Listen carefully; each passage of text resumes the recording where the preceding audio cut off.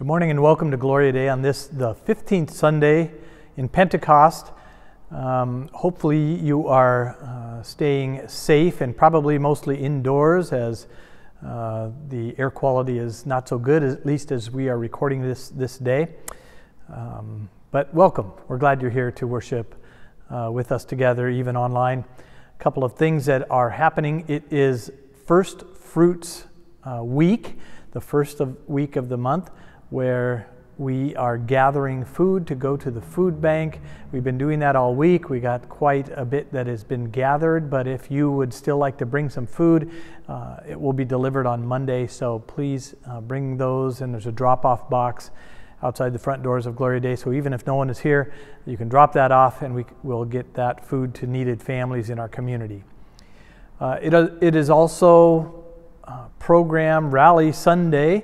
Many of the programs that are happening online, so I encourage you to find your e-news and or look on the website to find out some of the many different offerings, Sunday school, adult education that will be coming up, the many different things that are happening this time of year for programming. There's a lot going on. Just again, keep reading those e-newses, contact the church office if you have any questions, and we continue with God's presence in our lives as this community of faith together. We begin in the name of God, the Father, Son, and Holy Spirit. Amen.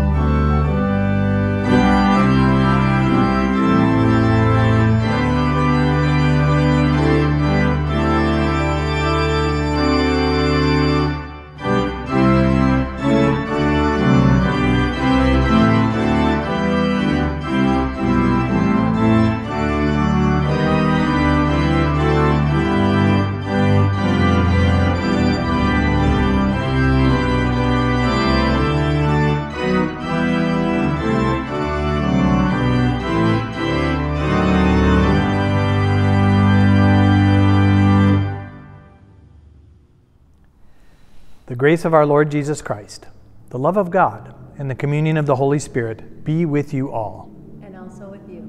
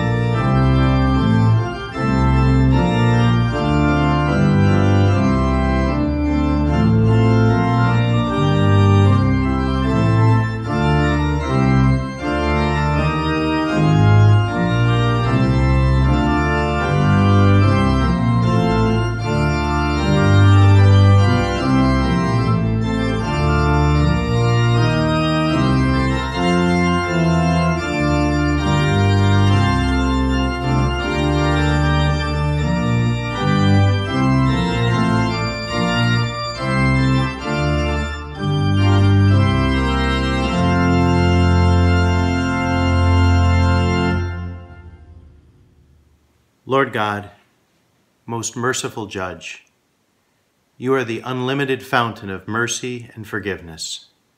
Melt our hearts of stone into hearts that love you, and extend that love to all in our world.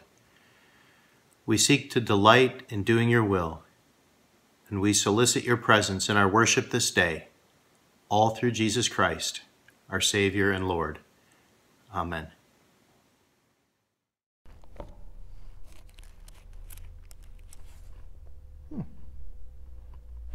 Oh, good morning, everyone. Hey, it's my favorite time of the morning. It's children's time, and you know, I was just reading the Bible lesson for today, and it's all about forgiveness. So I was thinking about what it means to be forgiven and that wonderful gift that God gives us of forgiveness. And so I was looking at this basket as being kind of like my life, and I have a few candies, a few what do they call these suckers, these dum-dums, and sometimes I do dumb things in life, and I need forgiveness. And so the wonderful thing is that God, and you all know this is my other favorite kind of candy, right? Smarties. God forgives us, and so even when I do things that I shouldn't do, like I don't pick up my toys, or I don't do the dishes, or I don't obey my parents, or whatever it might be, and I ask for forgiveness, God is always there to forgive. Not just once, or twice, or 7 times, but the Bible says God continues to forgive and forgive and forgive and forgive. God forgives us always. And just when we think God can't forgive us anymore, God forgives us even more. Wow. Forgiveness. Let's see. Forgiveness indeed is sweet. Well, the Bible also tells us that when there's other people, say this basket is someone else, and other people need our forgiveness for whatever reason, we should also think about forgiving them. And so we must remember that God first forgives us many times over, to overflowing like this basket. And so we have forgiveness that we too can give to others. And sometimes it's not easy, but that's the job that God calls us to do, to be forgiving, to love our neighbors, to forgive our neighbors, and that's how we walk in the footsteps of God. But we should always remember that God forgives us abundantly no matter what. In fact, God's forgiveness is huge. So always remember that, boys and girls, that God loves you. God forgives you even when you do wrong. And in turn, we can forgive one another. Let's pray. Gracious, loving God, thank you for your forgiveness. Help us always to love and forgive one another. In Jesus' name, amen. Thanks for helping me out this morning, and I hope to see you soon. Bye, everybody. Genesis chapter 50, verses 15 through 21. Realizing that their father was dead, Joseph's brothers said, "What if Joseph still bears a grudge against us and pays us back in full for all the wrong that we did to him?" So they approached Joseph, saying, "Your father gave us instruction before he died. Say to Joseph, I beg you, forgive the crime of your brothers and the wrong they did in harming you. Now, therefore, please forgive the crime of the servants of the God of your father." Joseph wept when they spoke to him. Then his brothers also wept and fell down before him and said, "We are here as your slaves." But Joseph said to them, "Do not be afraid. Am I in the place of God? Even though you intended harm to me, God intended it for good, in order to preserve a numerous people, as God is doing today. So have no fear. I myself will provide for you and your little ones." In this way he reassured them, speaking kindly to them. Here ends the reading. A reading from Psalm 103, verses 1 through 13. Bless the Lord, O my soul, and all that is within me, bless God's holy name.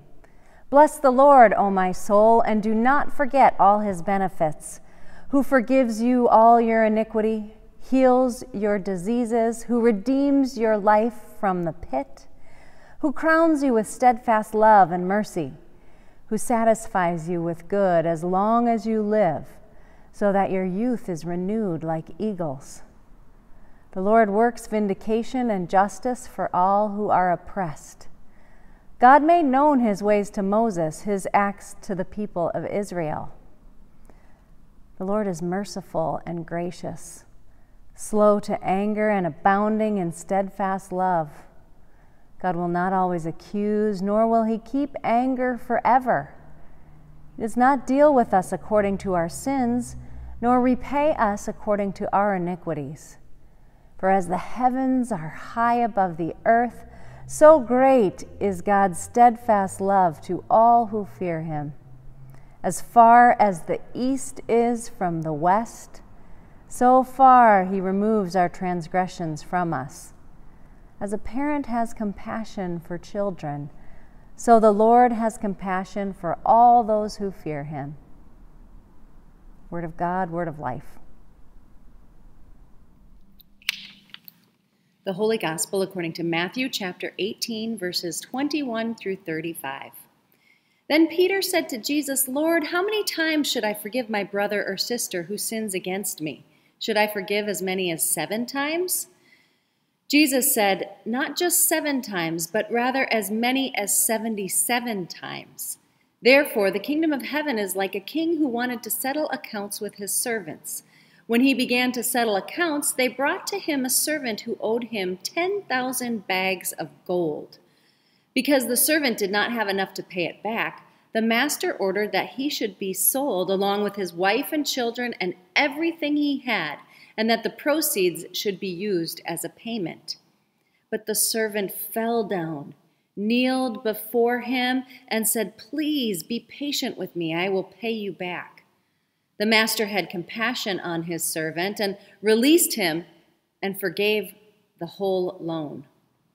When that servant went out, he found one of his fellow servants who owed him 100 coins. He grabbed him around the throat and said, 'Pay me back what you owe me.' Then his fellow servant fell down and begged him, 'Be patient with me, and I'll pay you back.' But he refused. Instead, he threw him into prison until he paid back his debt. When his fellow servants saw what had happened, they were deeply offended. They came and told their master all that happened. His master called the first servant and said, 'You wicked servant, I forgave you all that debt because you appealed to me. Shouldn't you also have mercy on your fellow servant, just as I had mercy on you?' His master was furious and handed him over to the guard responsible for punishing prisoners until he had paid the whole debt. My heavenly Father will also do the same to you if you don't forgive your brother or sister from your heart." Word of God, word of life. Well, this morning, let's spend a little time swimming in the complexity of forgiveness, treading water, floundering, floating. Let's ponder its power. Let's give a nod, no, maybe a vigorous head shaking yes, to how difficult forgiveness can be. Why? Why are we going to talk about this? Because forgiveness is the subject of all of our scriptures for this morning, assigned through our lectionary readings. Joseph and his brothers who beg Joseph for forgiveness after his father dies, after their father dies, certain that he would want vengeance, But Joseph has a different perspective, doesn't he? One that wasn't of vengeance, but of forgiveness. Again, in our gospel, Peter asks Jesus about sin. So, Jesus, what is the limit on sin? Is it 7 times? Let's do the math problem. There must be a formula for this, a right number. And Jesus, always provocative, expands Peter's vision and tells a version of forgiveness through this parable. And the psalmist in Psalm 103, that beautiful psalm, ever expressive, extolling the heart of God, God who forgives you all your sins, who heals your ill, redeems your life from the pit. So forgiveness is a part of all our scriptures, and forgiveness is also foundational to our worship. It is the very core. In just a few moments, we will share in the cup of salvation, which has been given for the forgiveness of all sins, the new covenant found in the blood of Christ. We will also say together those words we do every week, the words of the Lord's Prayer. Forgive us our sin as we forgive those who sin or trespass against us. Turns out forgiveness is at the very heart of Christianity. And it is so hard and so complex. So we are going to swim, flounder, and float in forgiveness today. Our gospel from Matthew is one look at forgiveness, or the lack thereof it on the part of that first servant.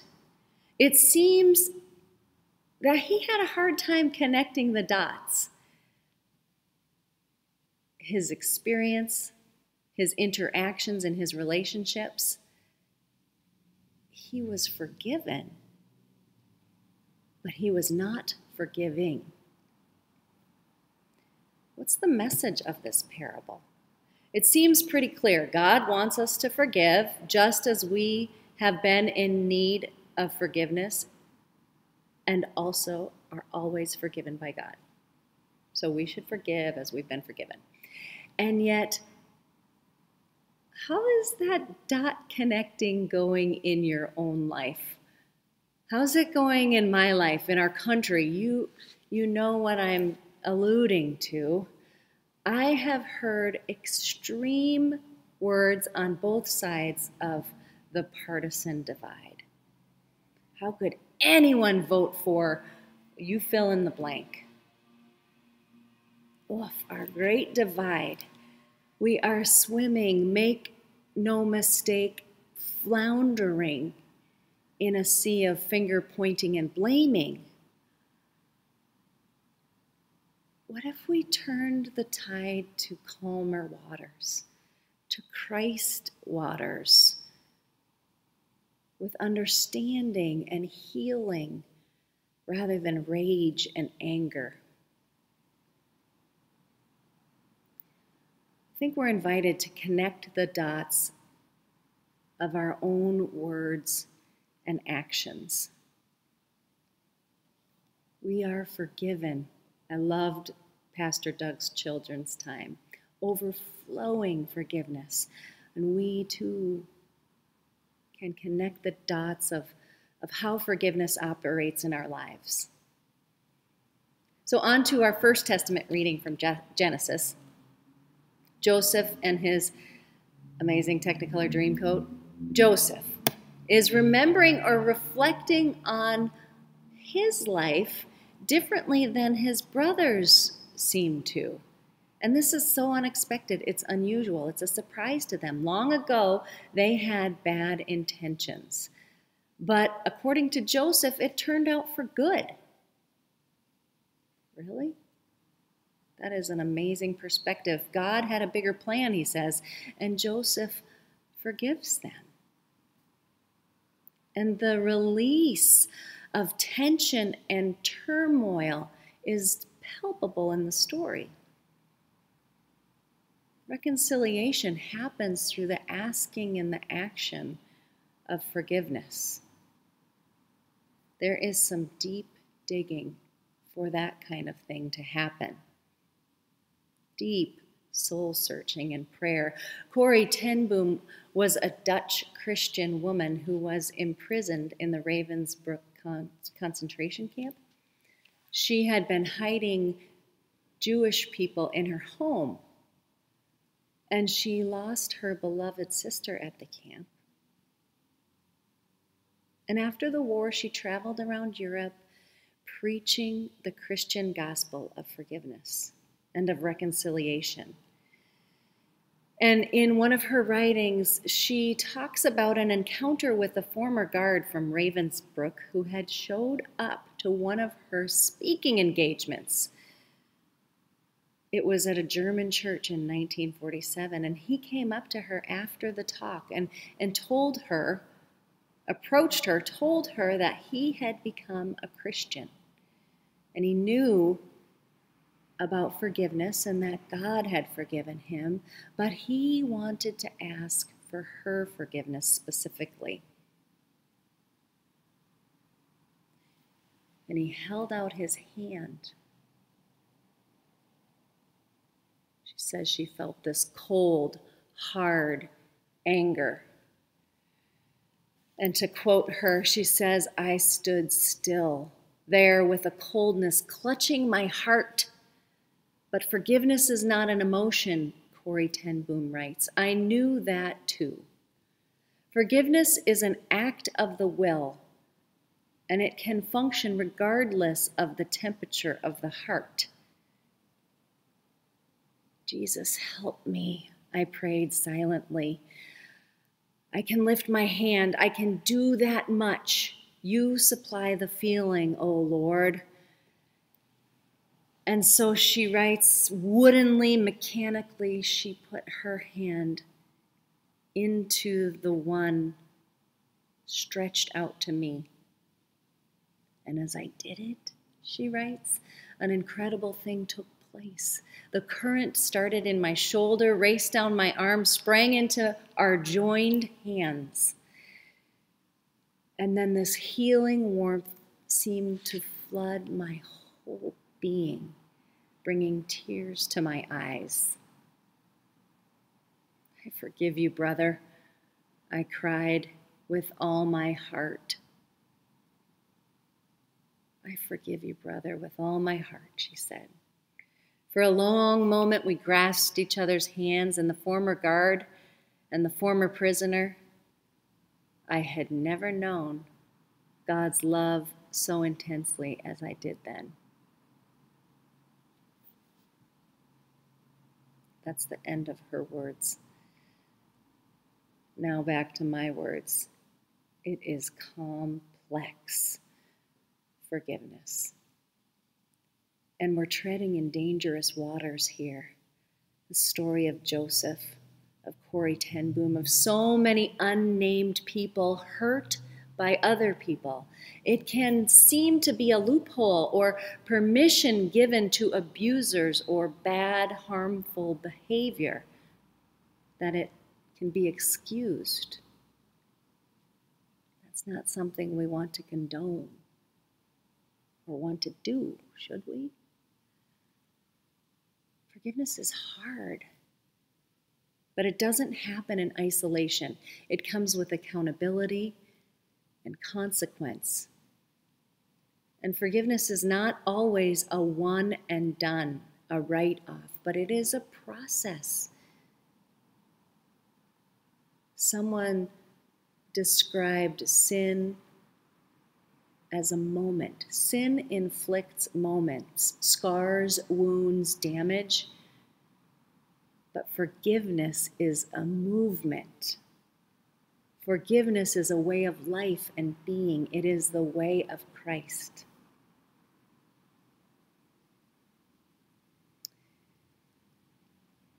It's a culture to create. It's tempting to sum this up and hear God say, "You should forgive." but as a plaque on the wall of a colleague reads, God doesn't exist to should on God's people. No, God says, you have been forgiven. You are forgiven. You will always be forgiven and freed. Always. Always forgiven by the God who is, who was, and who is to come.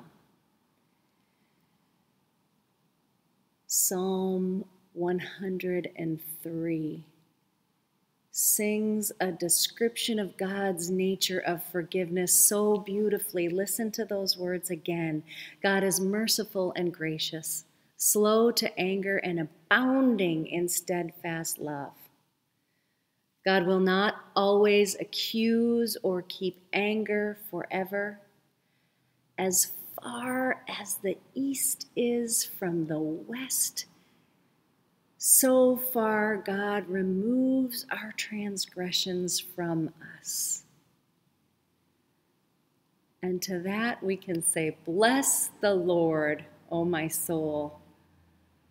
O my soul, bless God and God's holy and precious name. In Jesus' name, know that you are forgiven and freed. In the name of Christ. Amen.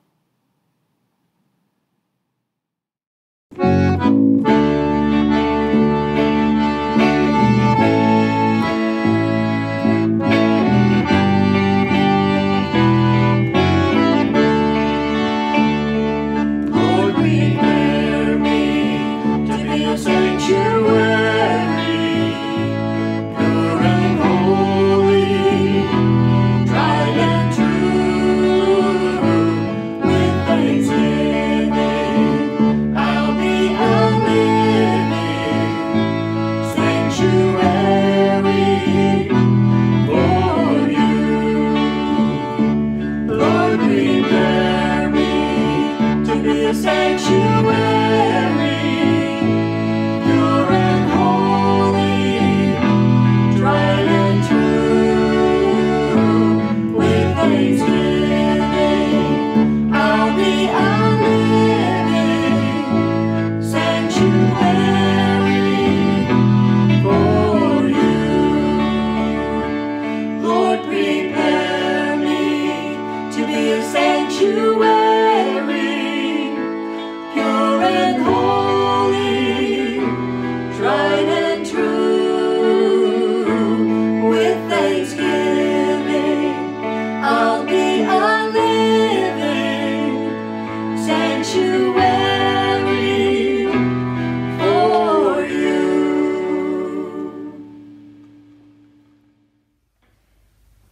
Drawn together in your compassion, O God, we pray for our church, our hurting world, and all those in great need.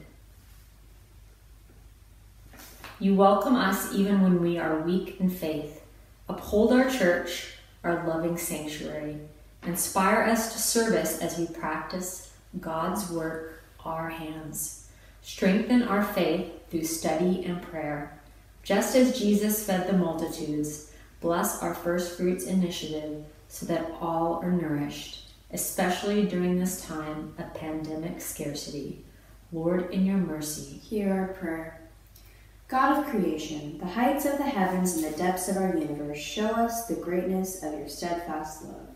Have compassion on your beautiful creation, where our selfishness has brought destruction and our carelessness has fueled the ravages of wildfire and weather disasters.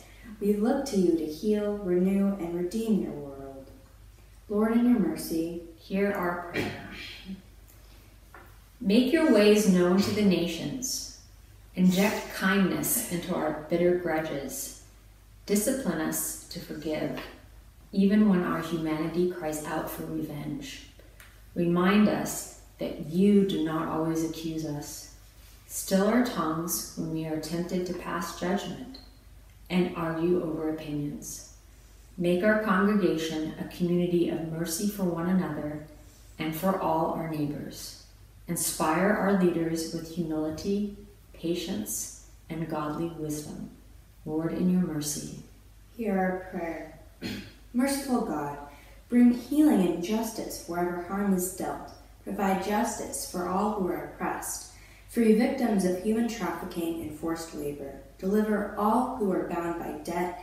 Guide and guard refugees in fleeing famine, poverty, and war.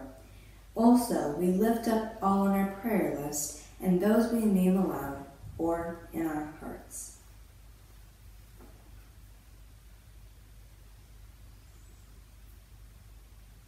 Lord, in your mercy, hear our prayer. God of wisdom, guide our educational systems and decision makers. We are so grateful within our own congregation for the ministry of our preschool. We offer thanksgiving for the gift of an exceptional garage sale to bolster our tuition assistance program. With great delight, we now dispatch our kids' backpacks to help children throughout our world. Be very present, O God, as the school year now opens with great uncertainty and anxiety. Lord, in your mercy, hear our prayer. All these things and whatever else you see that we need, with grateful hearts we entrust to your mercy through our Christ our Lord. Amen. The peace of the Lord be with you always. And also with you. Please take a moment to share that peace with those around you in your circle, or say a prayer for peace, or even write a letter of peace to a friend that is not close by. But know that God's peace goes with you these days and always.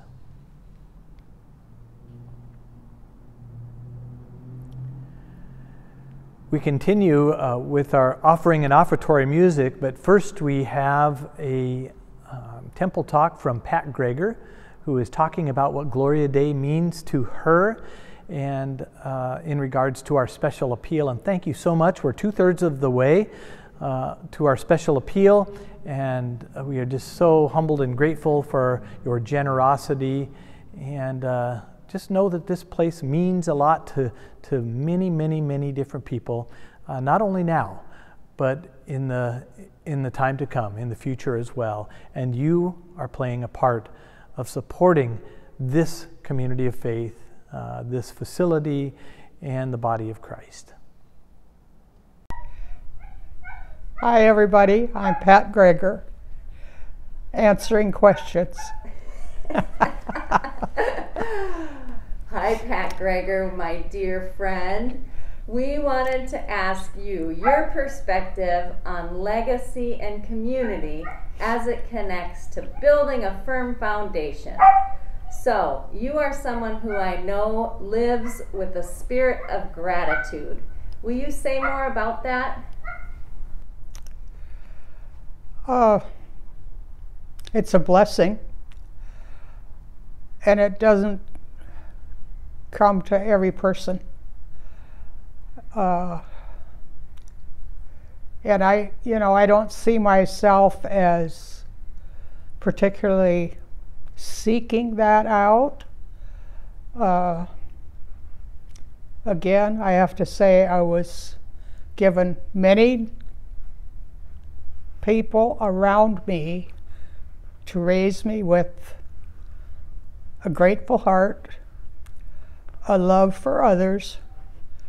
Not that I didn't fight with my brothers once in a while or anything else, normal, but I have felt,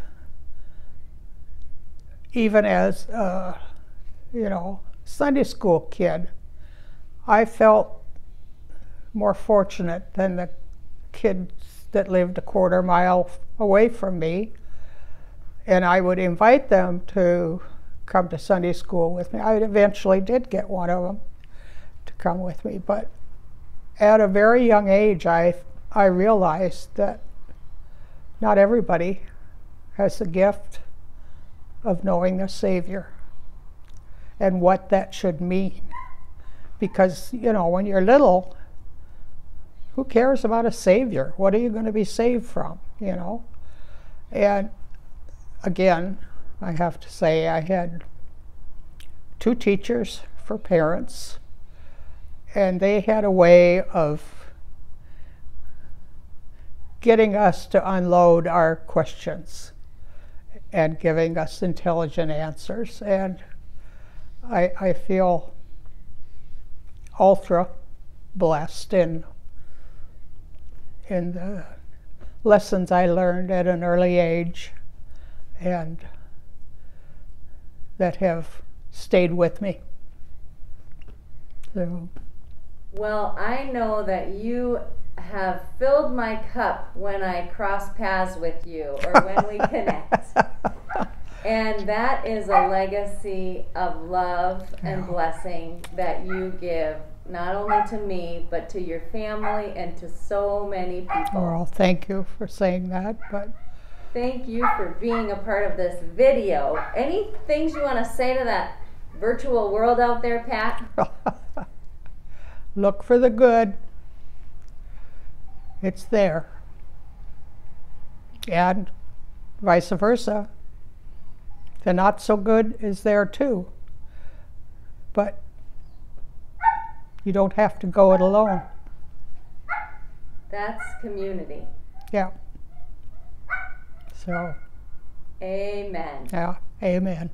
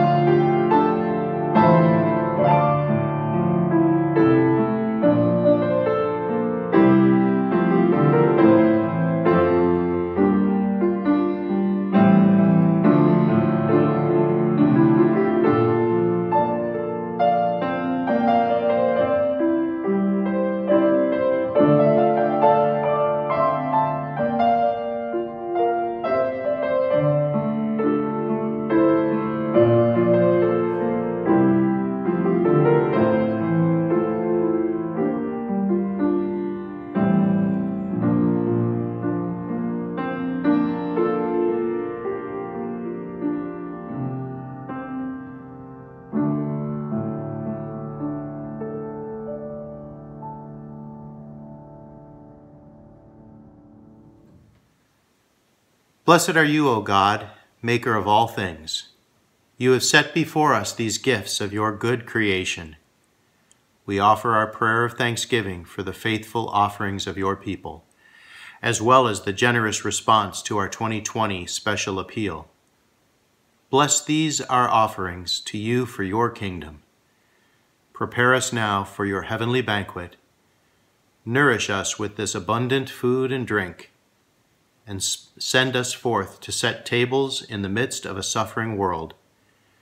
Through the bread of life, Jesus Christ, our Savior and Lord. Amen. Welcome to this table, God's table, wherever you are. As we gather together in this holy meal, we remember that on the night of Jesus' betrayal, he took bread, gave thanks, broke it, and gave it to his disciples, saying, "Take, eat, this is my body given for you. Do this for the remembrance of me." Again, after supper, Jesus took the cup. He gave thanks and gave it for all of them to drink, saying, "This cup is the new covenant in my blood. It is shed for you and for all people for the forgiveness of sin. Do this for the remembrance of me." And so even now, as we gather together, even though we are apart, we remember the prayer that Jesus taught us to pray. Our Father, who art in heaven, hallowed be thy name. Thy kingdom come, Thy will be done on earth as it is in heaven.